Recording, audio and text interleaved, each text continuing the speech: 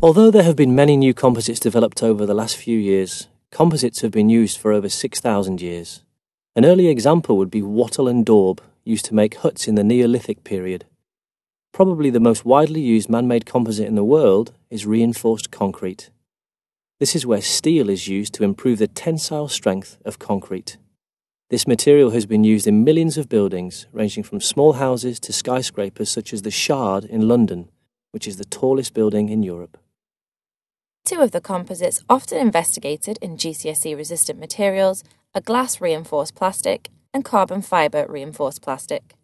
These are both made using strands of fibre in a matrix of liquid resin, which hardens to form the composite. Glass-reinforced plastic is also known as fibreglass, as it is made from glass fibres in a matrix of epoxy or polyester resin. It is light but stronger than plastic. It is used to make canoes and boat hulls.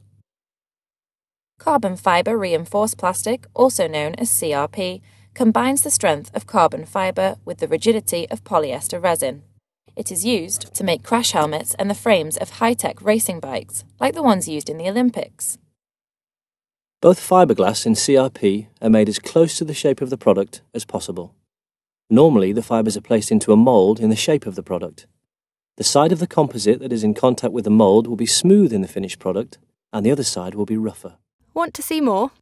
Visit GCSEPod.com or call 0191 2 111 999.